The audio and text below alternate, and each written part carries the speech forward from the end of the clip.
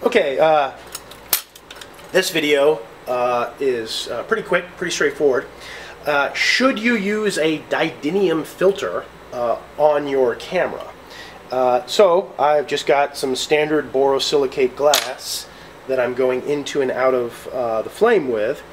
Right now, my Didymium filter is on my camera, and there we go. And now it's off. And you can see the moment I take it off, now you see what's really happening. There's a huge flare from the sodium that gets burned off during the flame working process.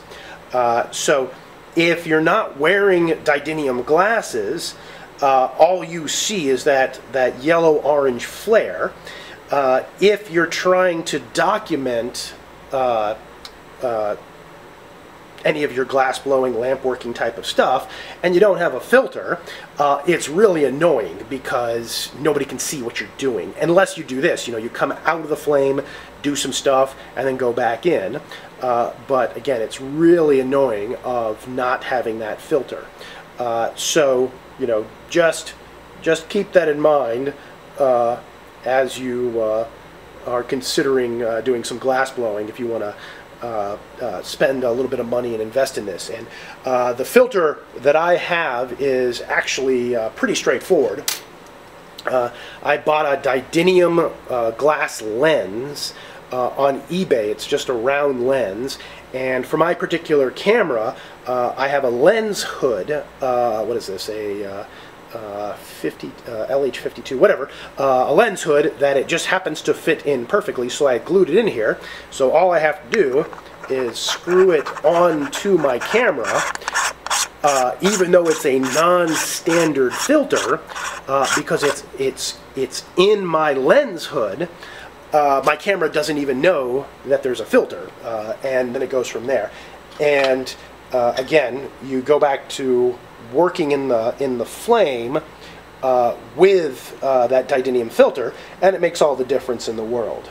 So just keep that in mind, because if you have some interesting glass blowing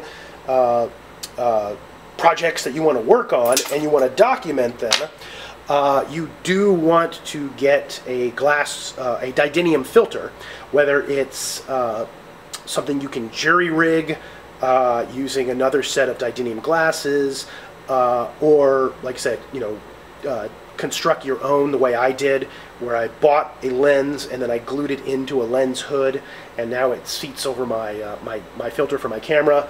The limitation of this is that my lens or my Didymium filter only works with my pancake lens for my camera. If I were to switch to like my lens that has a zoom in it, the lens hood is not compatible. So again, you'd have to figure this out, but it is very nice to have this, and not doing it really makes it difficult if you're trying to observe somebody doing glass blowing on a video or even in person.